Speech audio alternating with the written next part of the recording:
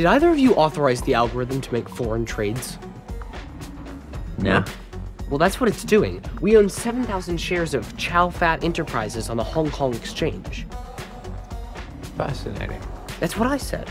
It's trading on its own? It would seem so.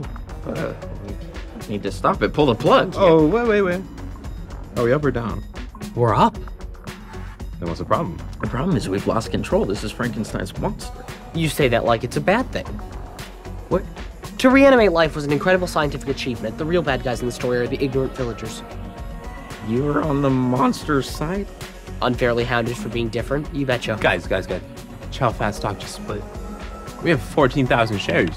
So we created an algorithm that's evolving by itself and becoming a new form of intelligence? And I, Sheldon Cooper, wholeheartedly think it's terrific.